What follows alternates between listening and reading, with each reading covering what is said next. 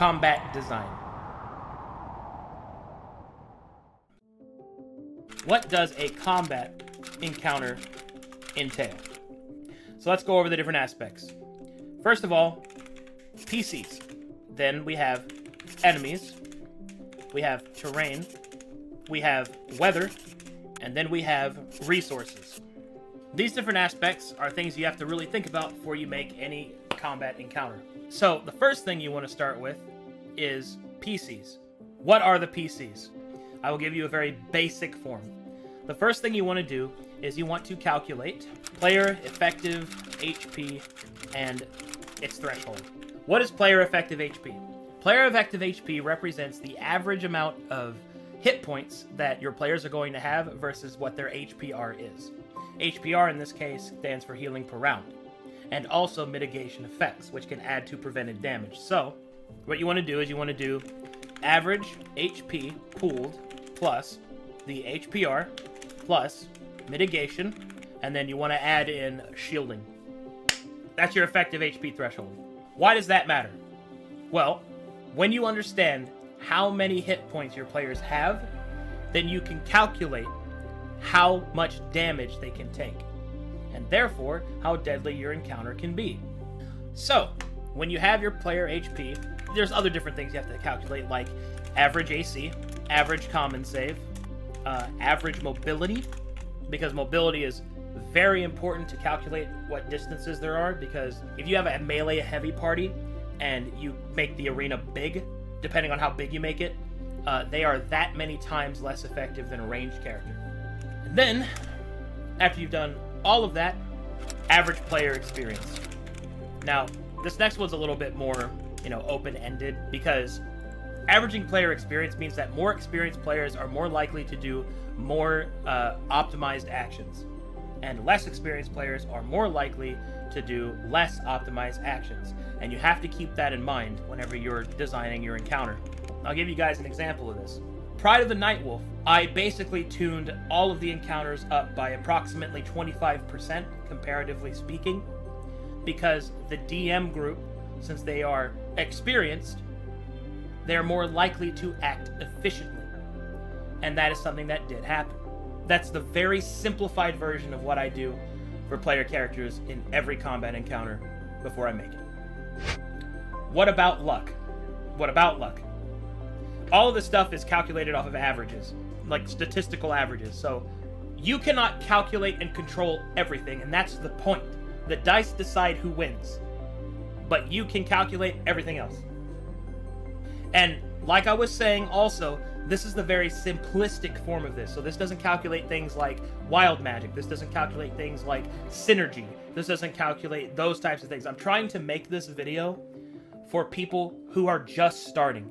I don't want to overwhelm them. So you have to start with something like very basic so that they can understand that. And as time goes on, they'll learn more. I might even do an advanced version video for this type of setup. But like I said, like a lot of you are like, how do you calculate this? It's like, well, some of that won't be accounted for in the basic guide. So I need to make sure that it's digestible. All right, so now I want to move on to enemies. What do I calculate for enemies? You have to calculate the enemy threshold. You have to calculate fight pacing. You want to look for an average of about 5 rounds. And then to calculate enemy AC, you want to accommodate player attack bonus, including rate of advantage. ROA, or rate of advantage, is how often can this group produce advantage. The next thing that you want to do, you need to calculate DPR, and then you need to accommodate for AoE and for burst. AoE represents a much higher rate of damage to the overall player threshold, like to their HP threshold. So, Sunder and Haruko are attacking an enemy. If I hit Sunder and hit him for 10 damage, that is less effective than if I used fire, like Burning Hands, and I hit Haruko and Sunder for 5 damage apiece. Now, I did the same amount of damage to the HP threshold, but the area of effect damage is worse because it's less effective to be healed. It's harder to heal that.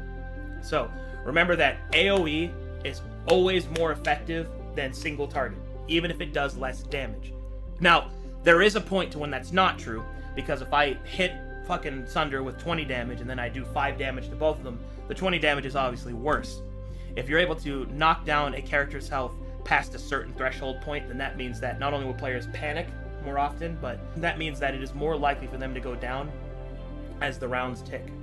Now, what is burst? Burst is if you have critical hit effects. If you're using a creature with sneak attack, right? The critical hit of a creature with sneak attack will outpace the critical hit of an enemy using a greatsword. But then finally, after you calculate that, then you calculate DLT and auras. So DLT and auras fall under the line of intrinsic damage. If I cast a spell on somebody and I say, okay, like Witch Bolt, you're going to take a d12 at the start of your turn, period, right? That's unavoidable intrinsic damage, which means that their HP threshold is permanently scaled down for as long as that is. That damage is stackable over time, and it is the worst out of all of them. Stackable damage is very fucking dangerous, and that's why I use it very little. Because stackable damage keeps people ticking down, and it's not really avoidable.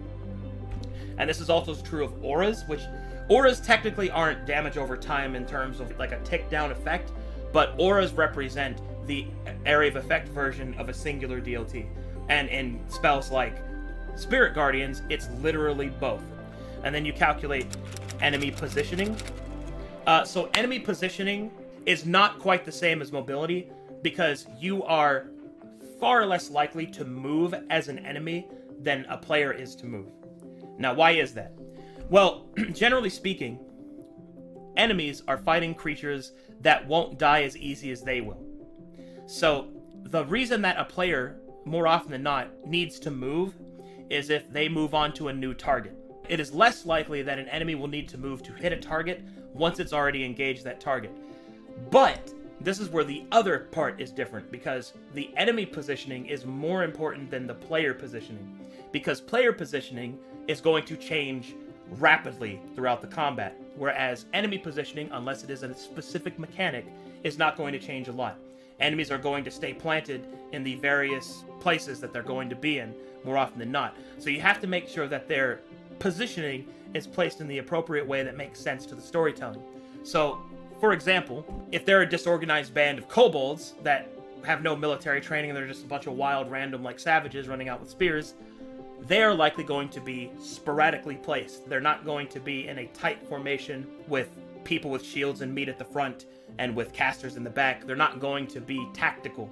They're going to swarm, and they're probably going to attack the first creature that they run into. The reason you have these design aspects is that they represent the story you're telling in combat. And that's a very big thing I want to get into. You're always role-playing and you're always storytelling, and combat is no different. Save calculation / skill calculation. Follow a precedent medium. So this is something that is a little more controversial to some people, but I don't use attributes to determine saves.